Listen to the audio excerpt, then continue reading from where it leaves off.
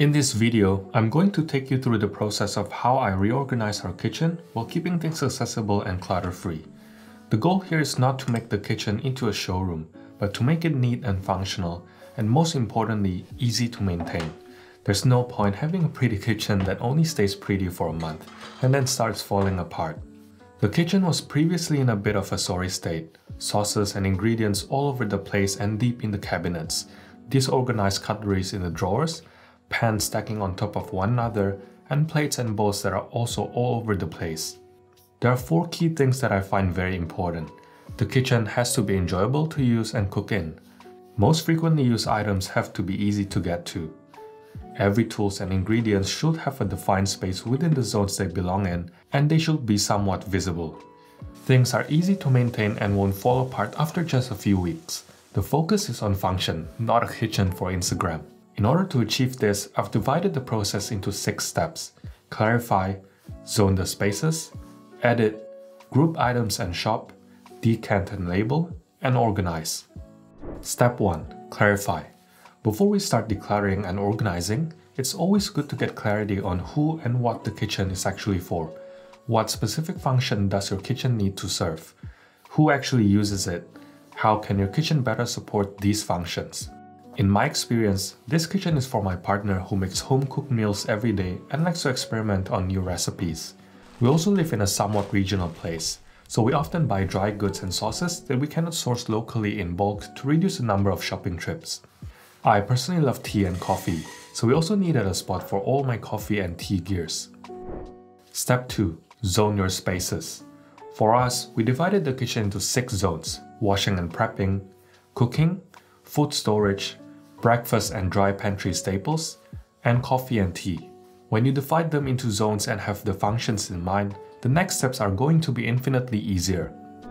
Step 3. Edit and decide what to keep and part with. Start by relocating items that don't belong in the kitchen. Then, empty cabinets and drawers. In order to avoid being overwhelmed, we did this one area at a time.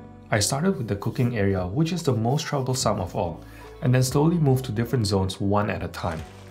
While doing this, I also somewhat do step 6, which is to organize, but only to an extent that helps me take inventory of what I have, and not leave it in a jumbled mess so I don't create double the work for myself.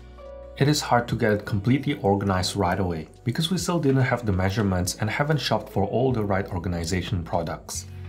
If you're having trouble decluttering, I've actually written a very easy framework in my past newsletter that you can apply to any room, which you can check out in the description below. The whole process took about 5 days in total, but we're able to use the kitchen normally throughout the process as we tackle one small area at a time.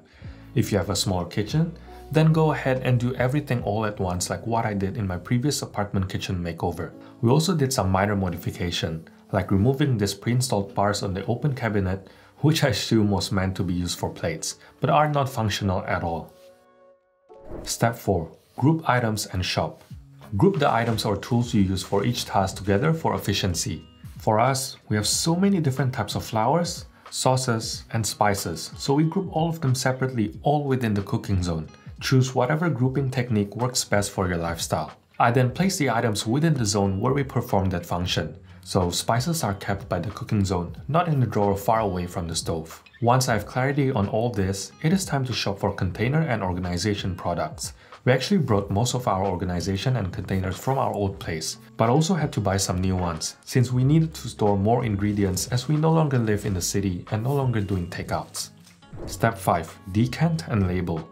The last 2 steps are the most enjoyable for me personally, as this is where I get to see the fruits of my labor. We decant most of the dry ingredients like rice, beans, flours, and all the spices. One neat trick I learned is to cut out the expiry date for stuff that you don't use as often, and just place it on the inside of the container. One important thing I learned from my previous kitchen organization is to only decant and label frequently used dry ingredients or those that I buy in bulk.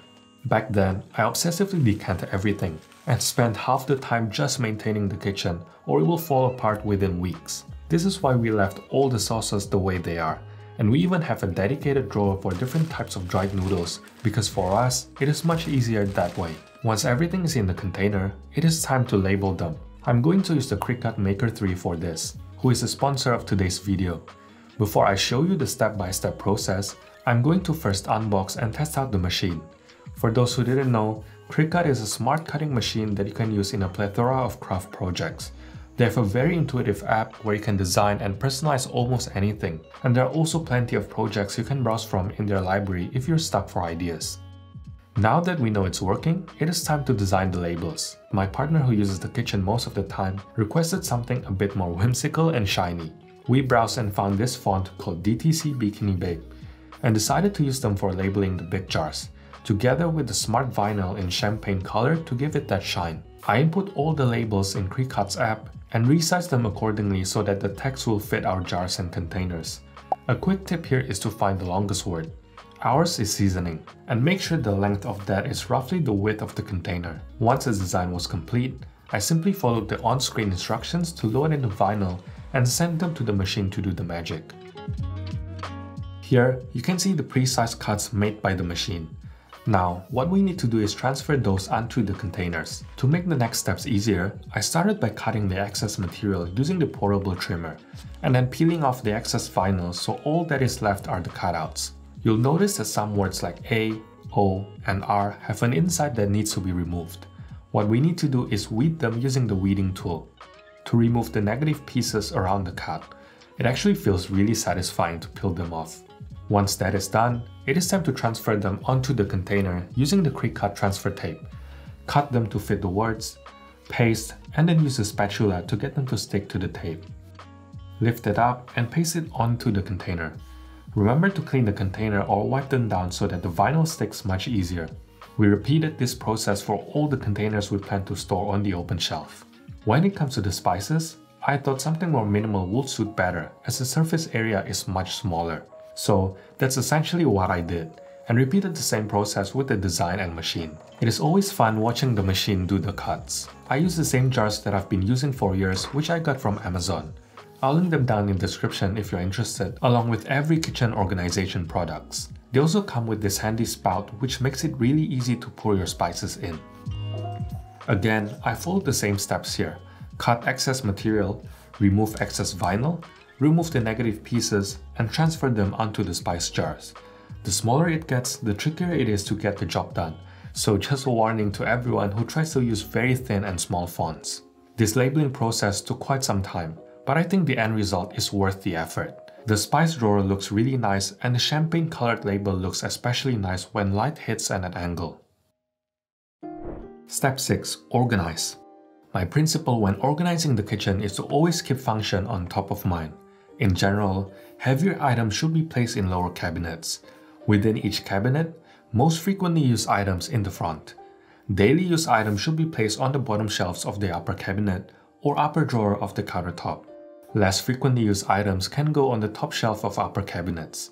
Special occasion items such as holiday platters or roasting pans that is used every few months should be relegated to the most difficult to access location within your kitchen. Another option is to keep them in storage outside the kitchen. Let's start with the cooking area, from left to right. The first cupboard is where we store all the pans and cookwares. I got an adjustable pan organizer from Amazon, which I can expand to perfectly fit the bottom shelf. This allowed us to stand the pans vertically, which makes it very easy to access and store. This is much better than before, when pans were just stacked on top of one another. On the upper shelf, I simply added shelf inserts to divide them. This is where we keep most of the taller and deeper cookwares. The drawers to the left of the oven is where we keep most of the dinnerware that is not plates and drinks. Since we have an assortment of stuff in different sizes, I got an adjustable pegboard from Amazon that we can customize to fit our stuff. This is totally game-changing as it allows us to maximize the drawers in a way that was not possible before. I simply adjusted the pegs to the size required for each of our dinnerware, and we now have a dedicated spot for everything, and more importantly, they are not stacked on top of one another, which makes it much more accessible. I also did the same thing for the middle drawers, so we have a dedicated spot for our frequently used items. The bottom drawer is used to store our juicer and large mixing bowls. The drawer to the right of the oven is our spice drawer, as you have seen before. Middle drawer is everything packet related, which I simply grouped into packet sauces, Vietnamese seasonings that comes in these little boxes, and the big stuff like fried shallots, toppings, and meat floss. Bottom drawer is for all the dried noodles. Despite looking messy, we found that it actually works better for us rather than having 20 different containers that we have to top up every week. In the corner cupboard, we stored all the excess dry goods we bought in bulk, ready-made sauces in jars tucked neatly, a lazy Susan for some extra sauces not often used, jasmine rice and Japanese rice, and some more dried goods. We utilized long storage containers for all excess dried ingredients so that everything is grouped neatly and easily accessible. The upper cabinet is where we store all sauces and cooking ingredients, since it is the most easily accessible. A turntable is our best friend here, which allowed easy access to everything and all within an arm's reach to the stove. The open cabinet to the right is used to store all the flours and dried ingredients that we need more frequent access to. Similarly, everything here is arranged with the most frequently used items on the lower shelf and in front. Moving on to the sink area, it is relatively okay even before this, but I just added some tubs and stackable drawers to make everything more organized. I also got a dish rack that is very useful for times when we don't have many dishes. It is extendable, which is very handy, and also has a spout that drains excess water into the sink. The corner cupboard beside the sink is used to store things like onions, garlic, and potatoes, as well as rice since we always buy them in bulk. I also kept many of the excess containers here. This side of the kitchen is all about the coffee and tea area. This is where I spend a couple minutes every morning to start my day, as well as noon and night occasionally to make a cup of tea. Inside the cupboard is not the best looking, but it is very functional and everything is readily and easily accessible for my needs. The far corner is where we store all excess items like glass and extra containers, since it is quite hard to reach that side. Moving on to our fridge, again, it is not the prettiest, but it is realistic and very functional for what we need. Turntable is also my best friend here, and we utilize bins and extra drawers to keep things organized. The pantry to the right used to be a jumbled mess of snacks and appliances, and I simply reorganized them so the top pantry is purely for everything breakfast related and dry goods like instant noodles. Snacks are stored on the upper drawer, which I divided into sections just so everything makes sense. This adjustable drawer divider is also really handy to divide your drawers. Bottom two drawers are medicine cabinet and barbecue related stuff. The last section is the food storage section. This is where I store all the cutleries, as well as ziplocs, containers, paper, and foils. Again, we compartmentalize each drawer so that everything makes sense, but not overly organized to the point that it is hard to keep up. My goal is to just make everything accessible and flow seamlessly with how we use the kitchen. With systems in place and a home for everything, it becomes easy to maintain the kitchen, and that is how I liked it to be.